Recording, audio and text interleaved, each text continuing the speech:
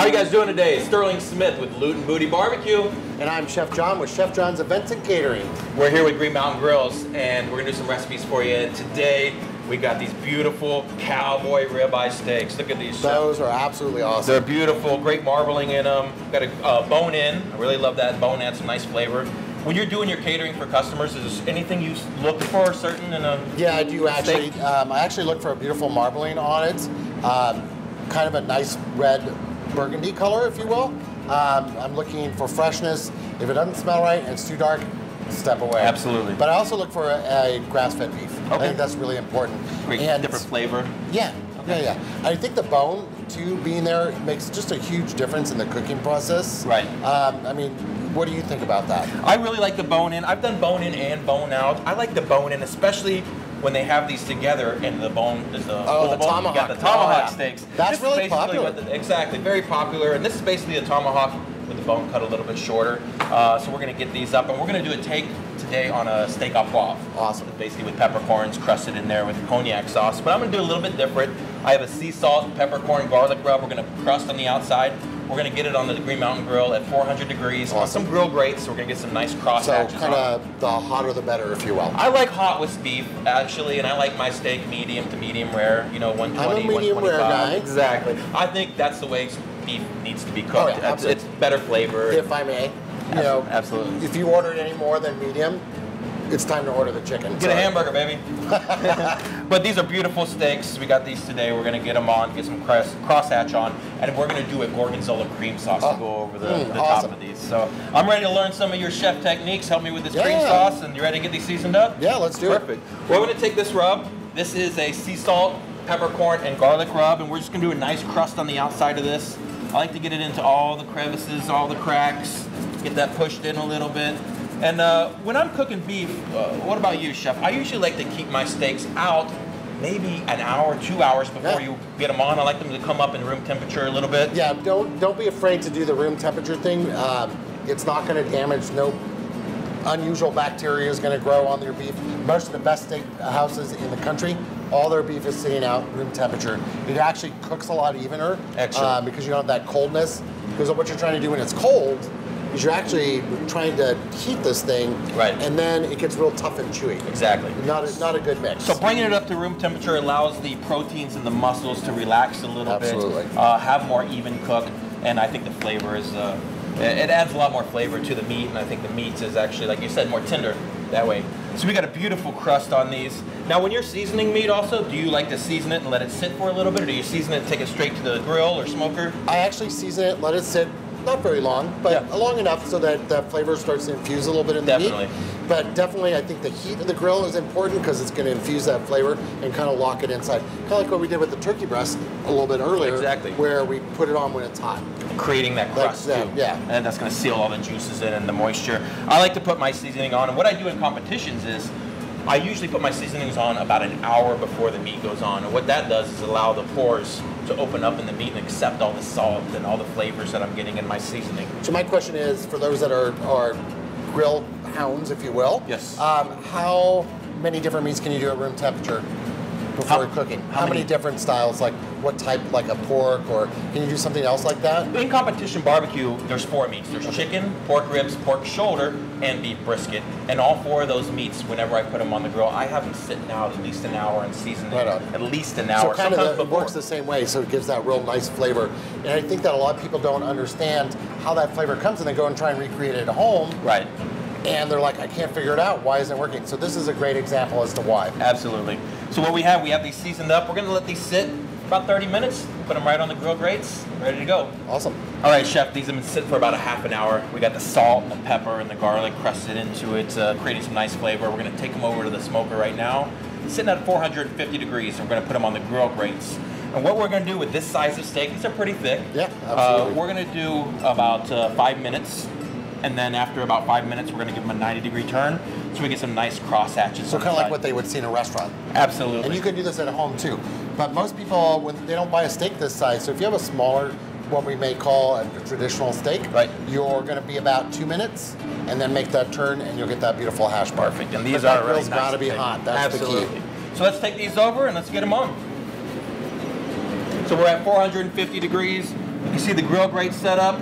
You should have some nice, oh, do you hear that sizzle? That's awesome. That sizzle's what we're looking for. That sound means all that meat and the crust and the seasoning is gonna get into everything. So we're gonna put them just like this. In 5 minutes, we're gonna come back, give them a 90-degree turn. Awesome. Ready, Chef? Let's do this. So now what we're gonna do is put together the cream sauce for the Gorgonzola cream sauce. It's gonna go, you know. And you're a professional chef, so I'm gonna let you roll with this. Yeah, you know? absolutely, absolutely. What we're gonna do is take this cream and we're gonna reduce it by half. I usually do about 1.5 cups. We're gonna get that going, but the first what we wanna do is get some butter and the garlic going. And I know you can saute some butter in there. So most people don't think that cheese goes with steak. Oh no. But I gotta tell you, those more pungent steaks, definitely. So we're gonna get a hot pan. We're gonna melt our butter. If you don't want the butter to burn, lift it up off the flame. Maybe add a little bit of olive oil. But the browning effect is gonna give a real nice rich flavor as well. Perfect. Brown butter is, to most people, what they consider burnt.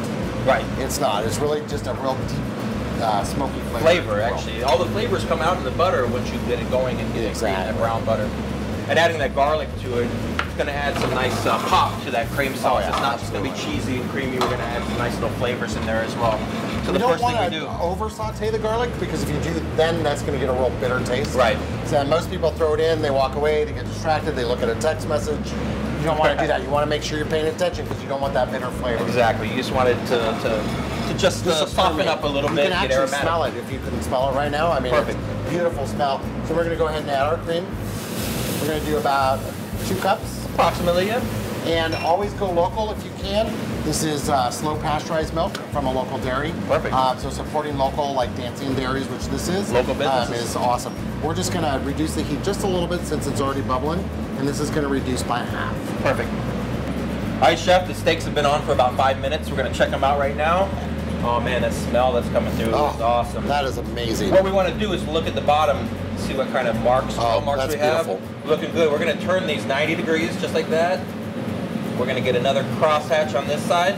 Beautiful sizzle still when you hear that. So we're going to let that go another 5 minutes. And then we're going to check it, flip them over if they're right, and do another crosshatch, 5 minutes on each side. How long total do you think this is going to take? For these size steaks, we're going to look about 20 minutes. For smaller, I like to go about 7-8 minutes, depending on the thickness of the steak. Absolutely. It's been about 5 minutes to get this reduced to half. You notice it's got a nice bubbly in it. Yeah, it looks awesome.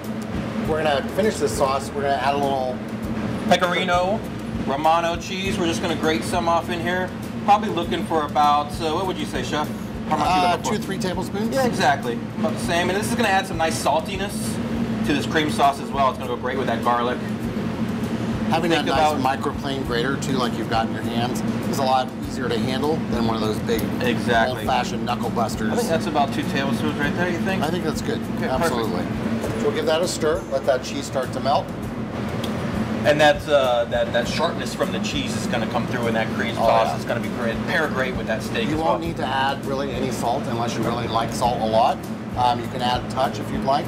If you want a little more peppery flavor, you can actually add a little pepper. Right. It'd be awesome. If you really want to take it to another new height too, you talked about a cognac sauce earlier too. Absolutely. If you're into that, add some cognac. We're going to go ahead and add some of that Gorgonzola. The Gorgonzola is not as pungent as a blue cheese, so you can actually go nice. I mean, probably another 2 tablespoons. 2 tablespoons? Personally, I kind of do 4, but that's me. You like that, sharpness of that cheese, that bite. And I'm the same way. I do like some of it. I know sometimes it can be overbearing. So, growing up, my mama always said, you can always add to, but you can't take away. That's very true. You can always add to it, can't take away. This pungency, most people would make a compound butter. This is a much easier direction to go. Compound butters are taking butter, melting it, adding the cheeses in, and then rolling it up in plastic wrap, sticking it in the fridge, hoping it hardens up. This is an easier process, and it creates a nice, beautiful sauce. We're gonna let this just simmer and finish. Keep it warm until it's time to serve. Looks great. Awesome. Thanks, Chef. You bet. Steaks have been on for about another 5 minutes when we did the 90-degree. So we're at 10 minutes total right Exactly. So what we're going to do now is just flip these over. We want to start getting that other side. You can see the nice caramelization that's starting to happen from those grill grates. The seasoning sets in. They look beautiful. So we're going to flip them over just like that. Let them go another 5 minutes. Check them. We're going to turn them another 90 degrees. Let them go another 5 minutes. We're going to check them, and hopefully they'll be ready to come off the rest. Medium rare. Medium rare. That's what I'm going for. So Chef, these have been on for another 5 minutes. They're looking awesome. They look great. We're gonna give it one last 90-degree turn to get that crosshatch. Give it 3 to 4 minutes. They should be around 120, 125 degrees, right where you like it. 120 is like a soft medium rare. Perfect. That 125 is a perfect medium rare. Exactly. So anywhere in that range is what I'm looking for. Now, pros, we actually do it by touch. Right. A lot of amateurs out there, not you, they actually will do it with a thermometer. Exactly. And a thermometer is fine. Just don't overstab it, because you're going to let all those nice natural juices out of the steak. Exactly. Don't probe it 3 or 4 or 5 times. Can I ask a question? Sure. When we take this off, should we let it rest, or should we go right to plate and eat? What I usually do, and in competition, I like to let all my meat rest, especially bigger pieces of meat. I think they need more time. So anywhere from 10, 15, sometimes on a steak, 10 to 15 minutes. When I'm doing a big brisket for competition, I let that thing rest for 2-3 hours sometimes. So does that just lets that muscle just relax? And Exactly. all the natural juices flow through? The muscles, the proteins, the meats have been getting barraged with all this heat for X amount of time, and what it needs is just to relax a little bit. And when those muscles and those proteins relax, they retain a lot more of their moisture. That's true. Exactly. That's very true. These steaks have been on for another 3 to 4 minutes on this side. You can see the crust. Oh man, look at that caramelization. That is on them. gorgeous. What we want to do now is just take them off to rest a little bit. I like to rest all my meats, especially some steak. It allows the juices and the flavor to stay in. Absolutely. So a little trick I like to do is when I'm resting, especially steak, I like to take a little bit of butter. Oh, just a little. Oh, butter that's makes amazing. everything better, right? Absolutely. Kind of like bacon. Like bacon and butter, man. You can't go wrong with those two. I'm gonna do just a little slab on top, and then what I like to do is take foil. Just put a little bit of loosely, not too tight. Yeah. Just set it just like that. We're gonna let those set for about 5-10 minutes. We're gonna come back after that butter's melted. Everything. Oh, that's going to be amazing. We do some nice and slices. then all that juice is going to go into the meat. Oh, it's going to be awesome. I can't wait. It creates I'm its au drooling. jus. I'm drooling. It's actually creating its au jus. So some of those juices are gonna come out. The butter's gonna mix with them. You can take those slices and take that au jus. But we also have that Gorgonzola cream sauce that we're gonna put That's over going it to as well. even make it even better. Definitely. So here we are. We have these beautiful cowboy steaks. They've been on the smoker for 10 minutes each side. Yep. We rested them for about 5-10 minutes with some nice butter on it. It's time to slice this thing up. Or you can eat it like a caveman. I Take know. it by the handle and go to town. Pass it around for some friends. What I like to do when I'm cutting this thing up is take this ribeye cap off for this spinalis. I think this is the best cut of the whole cow. Tender, juicy, the marbling in this is amazing, but the flavor it's going to get is beautiful. And look at that, look how it's done. Oh, that's gorgeous. Nice. What I'll do is, there is a membrane in there between the two muscle groups, so I'm going to cut a little bit of that membrane off, and I'm going to come and do some nice little slices of that. You can see that redness in there. That's gorgeous. Medium that is rare. absolutely stunning. You got some of that crust on the outside, and this little bite right here is just beautiful. And it's creating pretty much and cutting some nice little medallions right here. And I'm gonna put them on the plate just like that. How's that look, Chef? That is awesome. That's actually a perfect medium rare right there. What I do for the rest of this, sorry, Chef. No, is that's take fine. the bone off. That's a good Gnaw on that. Exactly. I might gnaw on that right now. Exactly. And then we're gonna take this, the middle of that ribeye, cut it just like that. And look at that beautiful medium rare. You know, some people think that what you see on the cutting board is the blood of the meat. There is no blood in this raw meat, in any raw meat that you buy. Excuse me, this is cooked meat, but there is no blood either before or after it's cooked. What you're seeing is the actual natural juices that come out from the meat while it's cooked. Right. So please don't freak out. It's not blood. It's actually the juice from the meat. And it's beautiful, and I like it cooked just like that. Oh, yeah. because That's so perfect medium rare right it's there. Tender, it has a great mouthfeel, it's not overdone, it's not rubbery. Right. And this is exactly what we're looking for on these steaks. Now, if you want to ladle some of that Gorgonzola cheese sauce, Oh yeah, absolutely. right over the top of that. And that cheese sauce, like I said, we had heavy cream in there. First, we started with some butter and garlic, and we rendered that down. We added heavy cream and reduced it by half. Then we added some pecorino and some Romano cheese, and then some of that Gorgonzola, and it's going to create a great flavor for that steak. I have to admit, I tasted it. It's totally awesome. I can't wait to try it together. Well, here we are. This is the finished product, ribeye cowboy steak. We have some of this Gorgonzola cheese sauce on it. Help yourself, Chef. Awesome. Tell me what you Let's think. do this. Here we go. Fingers are allowed here. Fingers are allowed. What do you think of that? Oh my God, that's amazing. You know what? The Great Mountain Grills does it every time. It does, absolutely.